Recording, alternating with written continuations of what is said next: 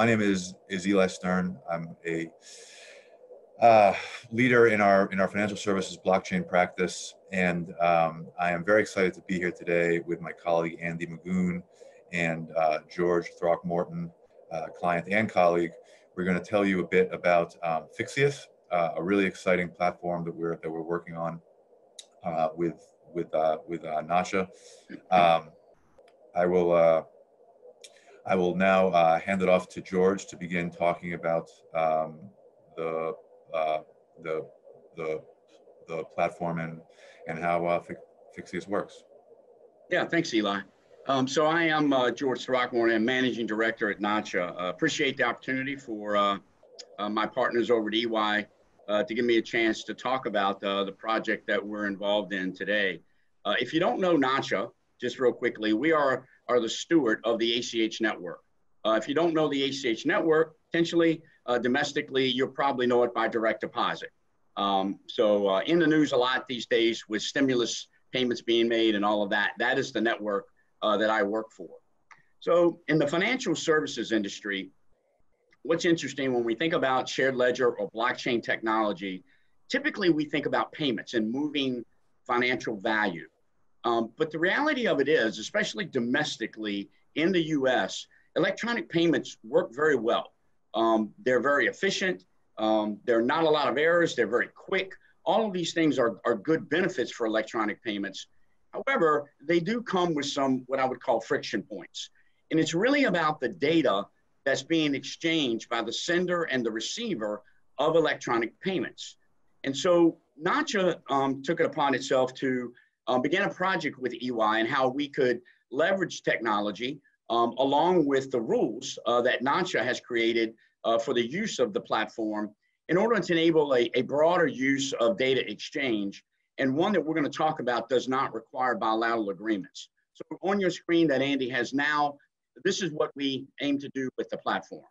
Enable secure exchange of payment-related information. Andy, could you go back? I can't memorize that. Yeah.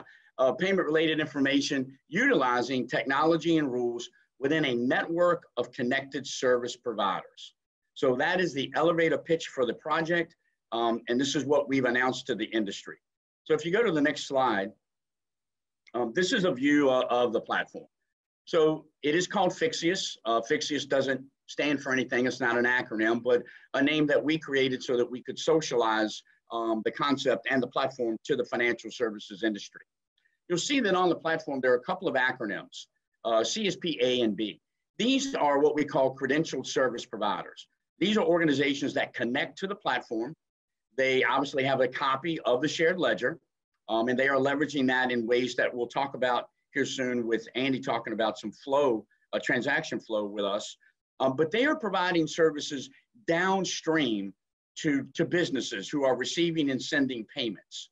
So the Phixius network is composed of or comprised of these CSPs. Now, who can be a credential service provider is anyone that really has fulfilled their requirements to maintain and secure the data in which they will be sharing. So think about a financial institution, think about a large fintech, or think about a large network. And networks could be ones that are very commonly known, even card networks like Visa and MasterCard, certainly like Bottomline, Ariba. There are many of these networks that exist today that work very well. So Phixius is not designed to eliminate those other solutions. Instead, it's meant to provide interoperability between them, or even those that will be emerging in the years to come. So Phixius is really about establishing interoperability.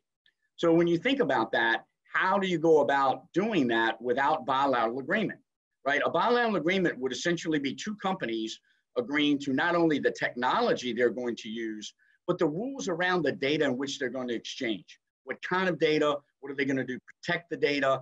Who's going to see and use the data? All of these things are in a bilateral agreement. With Phixius, you eliminate that. Instead of having one-to-one bilateral agreements, which in fact is a bilateral agreement, everyone has an agreement with the central authority, which is Phixius or Nacha. And so we're all governed by the same set of participant rules around sharing and usage of data. We're all using standardized technology so that we can scale quickly. make changes quickly, and really provide that benefit of standardization. So when I talk about interoperability, you can't have it without first establishing trust. So the platform that we are in development with EY first takes a long look at how do we create a good level of trust through authentication and security with these credentialed service providers. How do we ensure that they have the permission to do what they want to do on the platform, what data they're going to share? And so a lot of effort has been spent towards that technology. I talked briefly about standardization. Standardization for Phixius means in one sense that it is standard by, we are all using the same blockchain software, all using obviously a copy of that shared ledger. And so again, go back, Andy. Andy's going to talk a little bit about how that flow goes. But that is one part of the standard. The others are the APIs. So when we think about Phixius, one way you could solve a problem of data sharing is you could just aggregate all of that data in a central repository and have companies come to get data and have companies come to deposit data. Could definitely work that way. In the financial services industry, that idea was kind of the first to go. That was not going to succeed because much of the data we're talking about exchanging is financially sensitive. It is, you know, businesses' account numbers and information that we would not want to centralize and that credentialed service providers would not want to give up. They want to have control of that data. So Phixius is built off of point-to-point connections. One CSP sharing information with another, logging that information on the shared ledger, that information then being able to be used and distributed down to the end users so that they can benefit from it. So because of those point-to-point connections, the APIs themselves, they are also standardized. So we can't have every company saying, I want to use my my API. Instead, we are developing what we call standardized APIs through a partner organization. I think some of the most important things are, as well as we get to the next slide around Phixius and what it does and how it establishes interoperability and trust is really what I mentioned about control of data. So in addition to having the front end on how do you make sure you're authenticated, how do you not have centralized data, all that's important. But on the shared ledger, one of the key things that that capability offers the participants of Phixius is updated information. So sharing information is important, but if I've done that point to point, how do I know if that data has ever changed? And I should start using new information and the old data, it should no longer be used. Because we are deploying the platform on the shared ledger that EY has developed for us, we're able to provide that notification to anyone that has a smart contract with that data so that they can change it. And then the final part is putting a permissions level in Phixius to say the customers on the endpoints who are working with their CSPs want to have full control on who they share data with. It is central to everything that we're doing on Phixius. So it is a permission-based platform where businesses can elect to which other companies they want to share their data with, or to all companies if they want. But that level of permissioning is also very important to the platform, scalability, and adoption moving forward. So with that, kind of in that high-level description, I'll let Andy kind of walk us through one of the transactions supported by the platform and give us some insight into how that works. Yeah, sure. Thanks, George. So I'll walk through a couple of the flows. So for end users, the platform is hidden behind a user interface provided by what we call a credentialized service provider, which in many cases will be a financial institution. So the end user may be on that website and wanting to transact with a vendor. And so first, they're going to enter a search query to find that vendor. That request is going to be passed on to the Phixius network, which provides the results for the user's query, including a directory identifier, a DID. And that is then used to communicate back with the network whenever they want to transact with that with that particular search query. Um, so the Phixius platform, it doesn't store private information, but it simply enables party and counterparty to connect and transact off platform. So now that we've identified the counterparty, we can move on to the second part of the flow.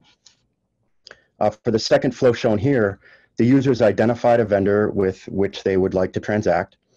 And before they can make the request, they'll need to get a token on the Phixius platform. So the user's CSP will initiate the process to get the token generated, which is run through a rules engine smart contract. The Phixius platform issues a token, which then allows the CSP to get the information that they need to transact. The counterparty will validate the token to make sure it's authentic and that it applies to the request before providing the info back to the user. So then finally, the originating party is able to come back to the Phixius platform to validate the token and the information, which also changes the status and closes it out. And it now also provides a warranty on the information that they've received. And we can move on to show what happens on the chain with these flows. And I'll hand it back over to George. Yeah, sure. Thanks, Andy. So a little bit of risk here. I'm certainly not a technical person on the project. I'm product owner at Nacha for Phixius, but rely a lot on my technology partners.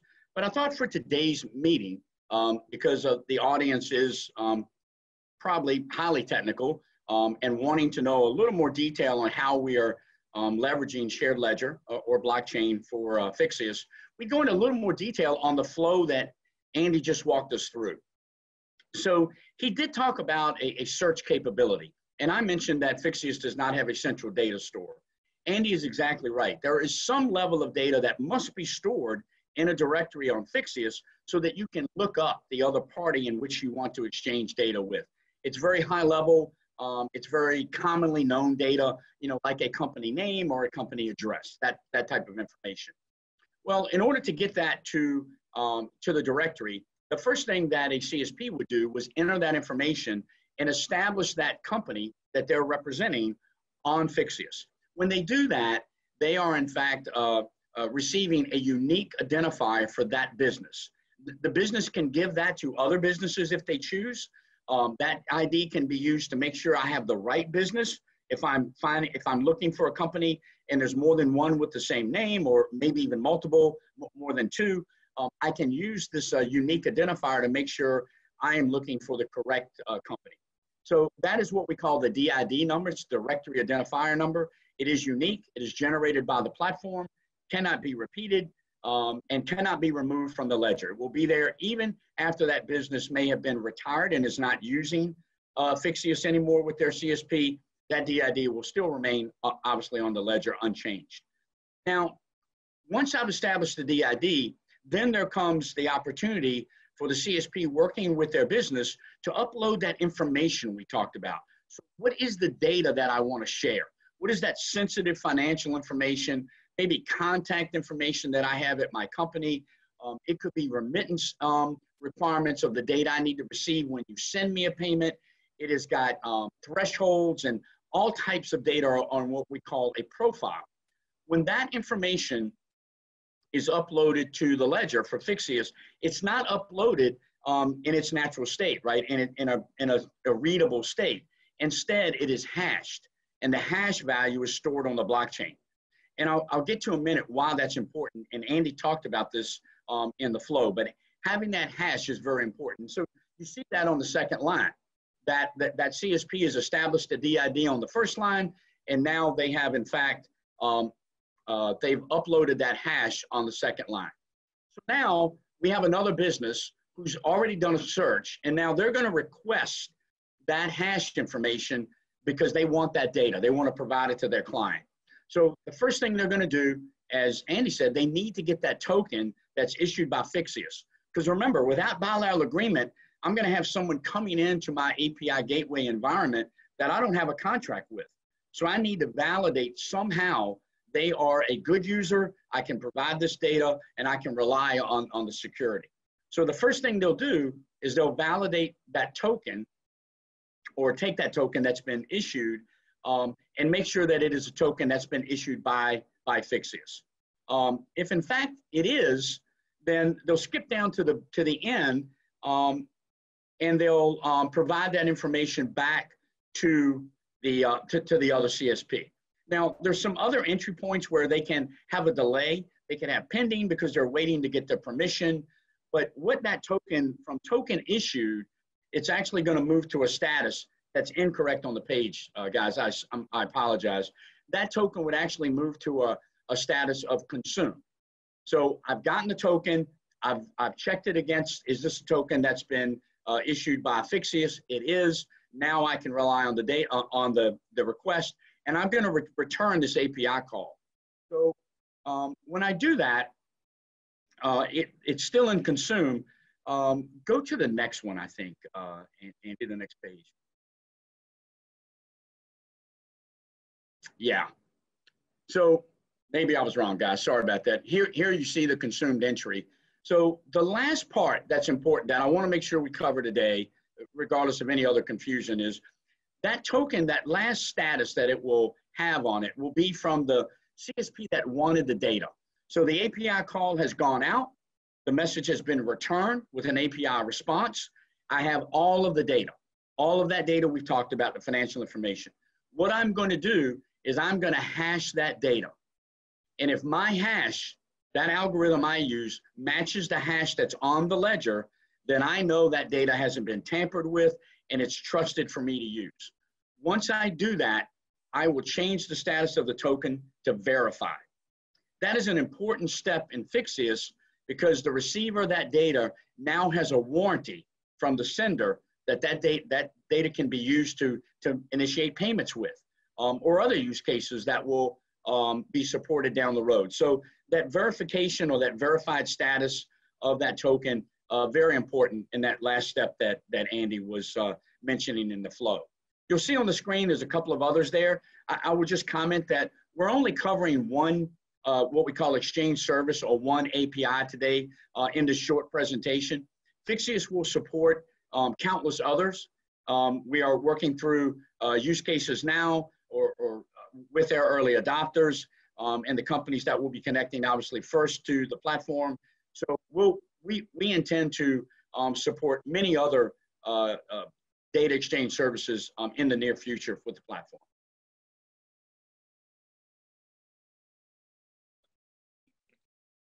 So Andy, I think our next slide, it kind of concludes, if you will, the overview, I think, for us today. My time says we have about 5 to 6 minutes left. So I'll ask Andy, Eli, or anyone else who can help. Do we have any questions from the audience? Yeah, I think we do. So the first one, George, and I guess I can read it directly to you. It's about client data. It says, Phixius, do we also talk about client data, identity, and whether they pass the AML of one of the participants, or are we limited to the transaction data? That's a good question. So, and I'll answer it kind of two ways. So one, the data that you're receiving, if you're connected to the Phixius platform, it is trusted, it is warranted. There is, quote, a guarantee with that payment, because in order to be a CSP, I kind of glossed over that a little bit, you really have to pass the test with Nacha, right? So let's think of a great credential service provider. It would certainly be, first of all, a financial institution. They have the most knowledge about the account numbers that belongs to their customers. They own that data. So they can very much validate it and trust it just within their own environment. But there are other companies who do this well in addition to banks. And these are the larger networks who spend a great deal of time and money to create the technologies and processes to validate the data. So answer one is yes, it is validated data. And so it can be trusted that AML and these kind of things have been done. However, I'm not naive enough to think that a business onboarding a new supplier with that data, they might also still require that they go do some additional checks or verifications, right? To make sure that they are complying with their own internal processes for things like AML and know your customer. So will there be a need to do those things? I think in the immediate future, I would say yes, depending on the situation and the data and the business. But we are looking at other endpoints with Phixius of other credential service providers who could provide those services as well. So if you're looking for, let's say, a W-9, a copy of a W-9, or maybe information about insurance, those kind of things, we're looking at providing that data as well, those kinds of data elements. Okay. So another question I think you probably can answer very quickly, but I think is important just in case that wasn't clear. What about move of liquidity with the payment? So liquidity with the payments. I believe that's asking, is right now Phixius involved in the actual transfer of value or moving the payment itself? Yeah, okay. I think I understand that too, Elon. So from the elevator pitch to the 20 minutes we spent together, I hope you guys walk away as well with this understanding. The Phixius platform, even though it is operated by Nacha, right, who writes the rules for the ACH network, Phixius is not intended to move money. It will not do any settlement. It will not have financial transactions. It doesn't have any kind of value exchange in the platform. It is truly a platform dedicated to, and will always be that, to the exchange of payment-related information, but not the exchange of payment. So when it comes to liquidity, could one day there be data that's being exchanged to help businesses understand liquidity or financing type questions? Yeah, I think I would say that's a possibility as we think about things with factoring and those kind of things where data is needed to make decisions. But Eli's right. The actual settlement of movement of money is out of scope for the Phixius platform. And I think we hopefully have time for one more. It's sort of, I can lob out two, and they're sort of combined. They're from the same person. Would CSPs own their own nodes on the network? And is there a requirement for all CSPs to be on the same cloud platform that Nacha uses? Yeah, it's a good question. It's a technical one, so I'll do my best at it. So I think the short answer is yes.